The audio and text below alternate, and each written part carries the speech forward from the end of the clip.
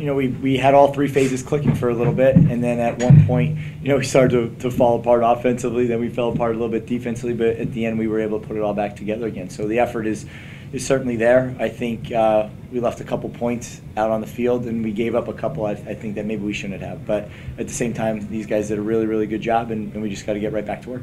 So last week we ended up in a situation where Brendan got hit a bunch. We were just having trouble getting the ball out, and Mark's release is very quick. He does a good job of diagnosing defenses quickly, as does Brendan.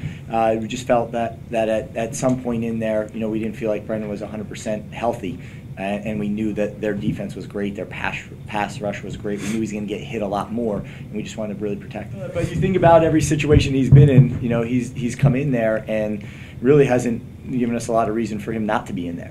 They're both great competitors, really good friends, and they really pick each other up and compete on a day-to-day basis. So we feel blessed to have both of them, realistically. I had a start previously in the year, and my number was called, so I just came ready to play.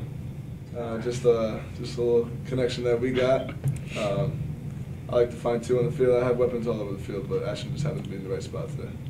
Oh, well, I practice with Monks all year round, so it doesn't matter who's at quarterback. I trust both those guys, so it doesn't make any difference to me.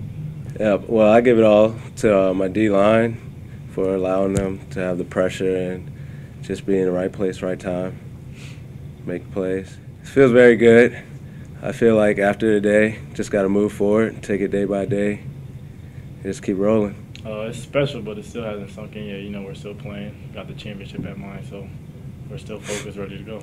Coming into practice, first day, Sunday meetings, Coach said, we got a big one. And when he said the height, I said, well, Coach, doesn't matter. I'm going to go get him and just do what I got to do. He was a good receiver. I give him props. But when it was time to make the plays, I made it.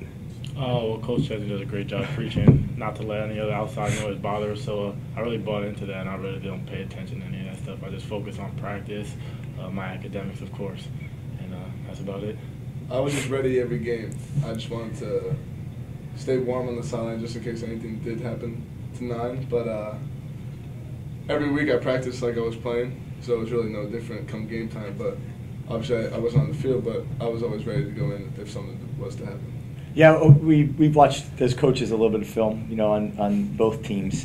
These guys haven't seen any. We've been really singular in our focus on worrying about these guys right now. But a very phenomenal team, which at this point in time, who isn't? That's how this thing works. So every week it's gonna, the stage is, gonna be set, and the competition's gonna get, more and more fierce. But the way these guys play and the way they get each other's backs, it's not, again, about anybody exactly that we're playing. We'll understand matchups, and we'll understand, as far as what guys are good at, but it's more about the guys in our locker room than it is the guys, across the field from us. So really proud of these guys, and they know that they're proud of each other. But we're right back to work tomorrow.